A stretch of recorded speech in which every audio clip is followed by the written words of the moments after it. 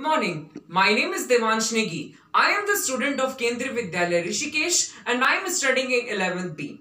Today, I am going to tell you the major festivals of state Karnataka. So, number 1 is Ugadi. The festival symbolizes New Year for Kannadigas. The term Ugadi means new beginning or the beginning of the new age. As it is the new year, people buy and wear new clothes, deck up houses and streets and welcome the new year with great joy and prayers. Number 2 is Pattadakal Dance Festival. The Pattadakal Festival is conducted to honor the famous temple every year in the month of January. This festival of Karnataka is decked up with the performance of traditional dancers of the state. Along with these grand celebrations, the craft festival is indeed an attention-grabbing one. Now the number 3 is Mahamastakabhisheka at Shravan Belogala. Karnataka is also a state that lets religion diversity.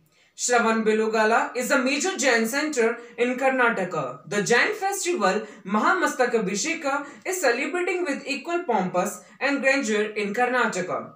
Once in 12 years, the festival takes place with the function of the statue.